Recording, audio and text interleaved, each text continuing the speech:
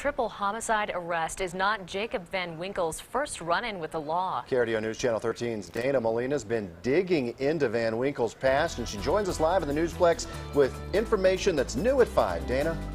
James, Heather, I've been looking through court records and making phone calls about the suspect, and I found that Jacob Van Winkle has a lengthy rap sheet going back 10 years. This is Jacob Van Winkle, a registered sex offender who served multiple sentences for a variety of crimes. First in Indiana. In August 2004, he was charged with 1 count of battery. 2 months later, a count of criminal mischief dismissed. That November, he pleaded guilty to child molestation and performing a sexual misconduct in the presence of a minor. He served 3 years behind bars. In 2008, Van Winkle was charged with theft. He pleaded guilty and served jail time. Then in 2010, he pleaded guilty to disorderly conduct and was sentenced to probation. He violated that probation and it was revoked. In 2011, he was arrested after his roommate was found dead.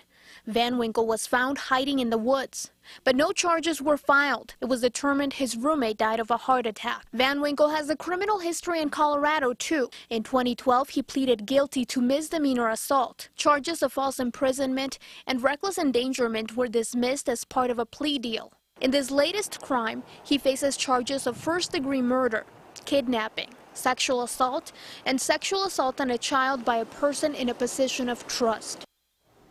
And Van Winkle is scheduled in court on Wednesday when charges will be formally filed against him. Live in the Newsplex, Dana Molina, KRDO News Channel 13. Dana, thanks.